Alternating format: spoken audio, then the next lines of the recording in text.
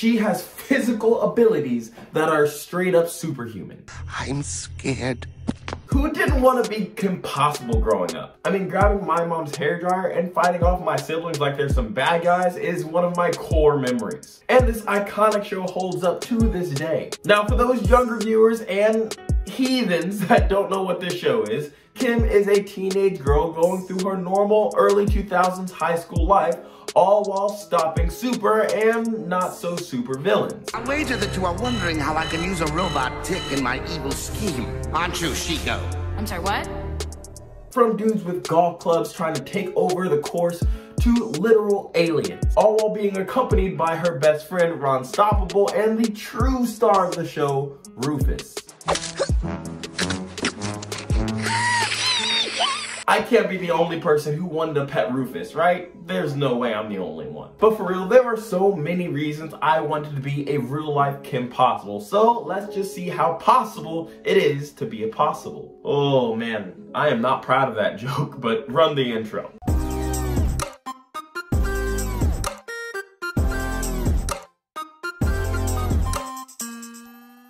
What's up guys, it's the only ninja wearing aviators and the super hat, and welcome to the Modern Ninja. And specifically, let's get started on our next episode of Fight Like a Superhero, the series where I take characters from media and break down how to become like them in real life. Today, obviously, we're doing Kim Possible. So, according to the wiki, canonically, Kim is truly a force to be reckoned with. She has above average speed, above average strength, above average reflexes. She knows gymnastics, cheerleading skills, and knows 16 styles of martial arts. Now, none of those styles are actually listed except for one, the mystical monkey kung fu. So we're gonna take the wiki as more of a guideline than a rule. Although, if I figure out a way to make mystical monkey power real, you best believe I'm doing a video on it. So, subscribe. But for anyone who's seen this series, they know that's really not what we're looking for anyway. What does she actually show on screen? What does she actually use? And in turn, what do I need to actually learn to become a real-life Kim Possible? First, let's hit the biggest and most important step. You're gonna want to learn some gymnastics training, like serious Olympic level gymnastics training. Kim shows skills that even Olympic level gymnasts would struggle to perform, and she can do all of that mid-combat. This ability is honestly borderline superhuman. The only other characters in fiction that move like that are characters like Spider-Man, Black Panther, and Nightwing, and I even say she's even better than Nightwing, maybe even better than Black Panther. So absolutely get started with that gymnastics training as soon as possible. You're also going to want to mix in some parkour. Now, I've talked about parkour a lot in this series, and at first glance it seems like it's not super necessary with how much gymnastics training she actually has. But parkour uniquely gives the skills to be able to use your environment in not only your movement, but also your combat. So running across walls, leaping off of boxes, and anything else you could come across in Dragon's Lair is going to be necessary. Essentially, parkour is going to be the cherry on top of our agility training. Next is Kim's combat. She's able to punch and kick that like button, so make sure you help your boy out and do the same. But for real, her base style is definitely going to be some type of kung fu. Now, the exact style is unclear in the wiki like it says, so here's gonna be my best guess. I watched so many fight scenes, and the style that she uses on screen seems to be a mix of northern styles of kung fu. Many northern styles of kung fu feature deeply extended postures and stances connected to quick and fluid transitions. And Kim is always striking that pose in whatever she does, so I think this is perfect. Now for Kim specifically, the most prominent arts in my opinion are Northern Shaolin, Bagua Zhang, and a pinch of Monkey Fist or Monkey Kung Fu. Northern Shaolin originates from the monastery in Henan, and I'm sorry if I'm not pronouncing that right. The monks began their training to protect their monastery. They started to train military weapons sometime around the Tang Dynasty. The monks became literally famous for their skills when they aided the future emperor Li Shimini. And again, I'm sorry if I'm not pronouncing that right, but they were able to help him in the battle against rebellious forces. Now, this style has a very large assortment of techniques, quick advances and retreats, wide stances, impressive kicking and jumping techniques, circular blocks, and like a ton of other things. This style is super big and super deep.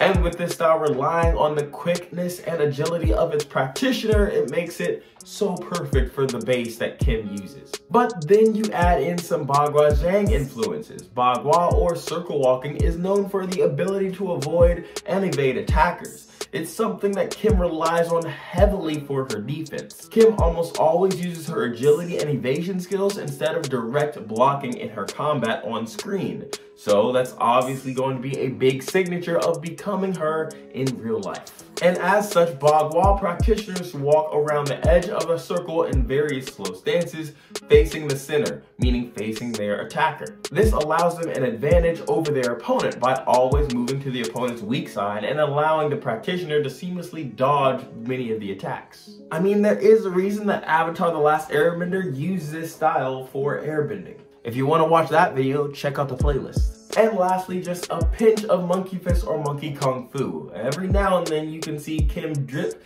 into this style, most notably when she's fighting characters like Monkey Fist.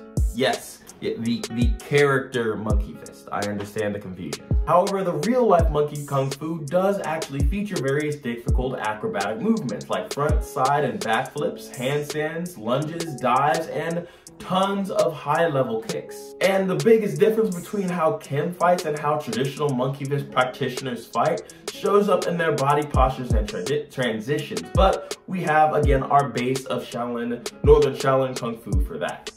And so Monkey Fist still fits nicely, and I feel like if I left out some kind of Monkey Kung Fu, I would be roasted in the comments for, you know, Mr. Monkey Fist. So you're welcome. And while you're there, add in some point fight training, because that'll assist you in learning how to read people and predict movements, because you better be really good at timing those dodges and flips if you're going to use them as your defense.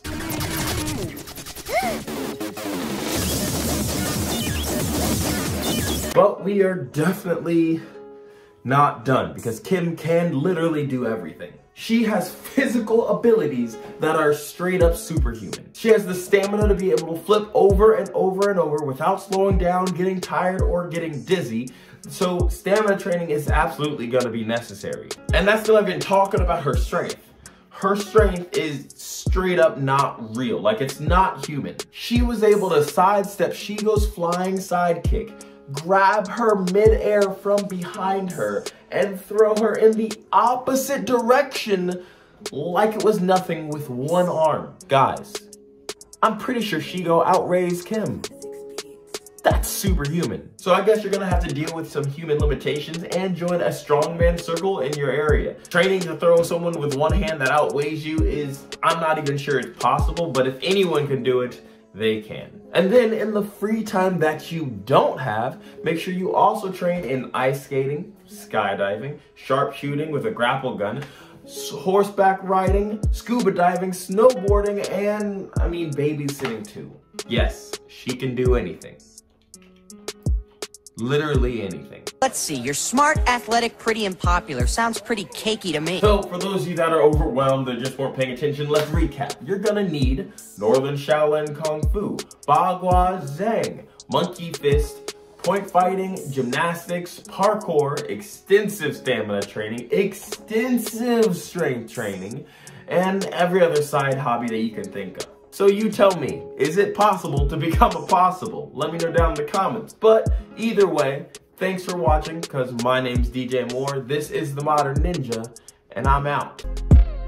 If you like this video, check out this one about Ahsoka Tano, one of my favorite Star Wars characters, or this other one that YouTube thinks you'll enjoy as well. Either way, I'll see you guys in the next one.